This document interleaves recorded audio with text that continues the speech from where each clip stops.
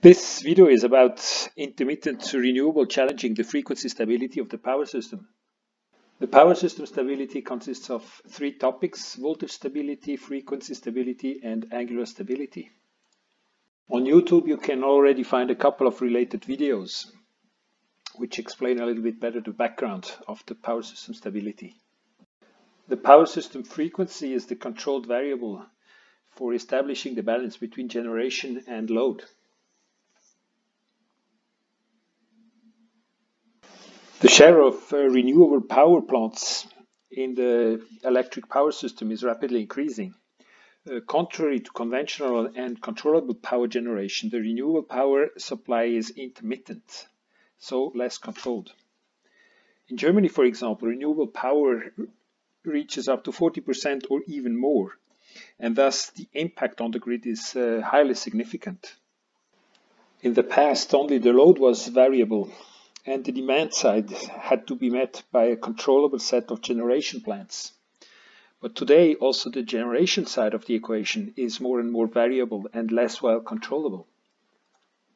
The wind does not always blow when needed, and also the sun is not always shining when the power is needed. Therefore, a key new technology is urgently needed in order to build a bridge between the supply and the demand. And this bridge is the storage. So we will see in the future more huge storage plants, for example hydro storage, but also battery storage, up to storage which will be installed in cars, so that also the power supply can be well enough controlled in order to meet the demand, the fluctuating demand. In the attached example, there is now a circuit with a load and three different sources. One source is a conventional, for example a diesel set, which should be used as little as possible. Then you have a renewable source, for example a windmill, which is intermittent, and then you have a storage. By the way, in order to change the different type of sources, you go there and you can choose if it's a generator, if it's a renewable, or maybe if it is a storage.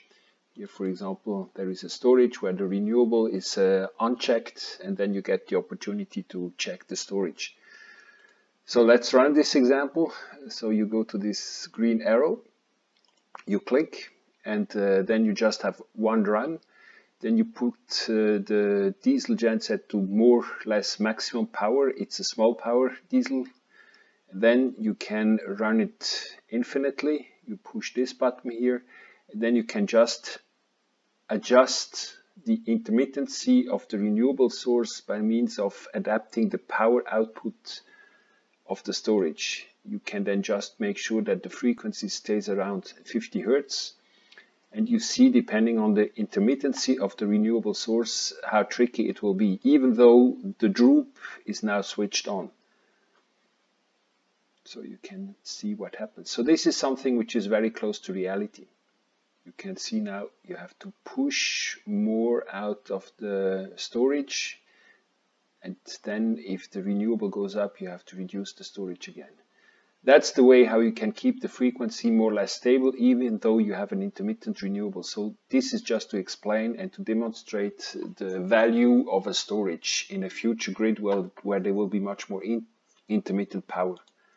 By the way, due to the fact that this is a single-phase system, there is some oscillation when the intermittency of the renewable power comes into play. This oscillation would disappear in a three-phase system. As usual, you can go to my homepage where you can play around with the model. The model can be downloaded there. It's very easy.